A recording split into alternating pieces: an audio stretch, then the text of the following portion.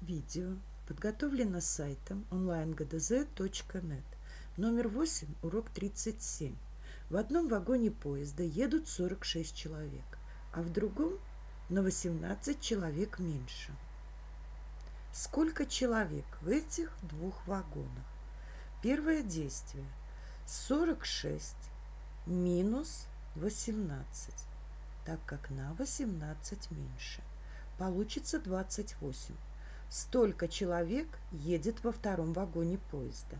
Чтобы узнать, сколько человек в этих двух вагонах, мы должны 46 человек из первого вагона прибавить 28 человек, которые едут во втором вагоне, и получится 74 человека всего едет в двух вагонах поезда. Ответ: 74 человека. Возникли вопросы? Оставьте комментарии под видео.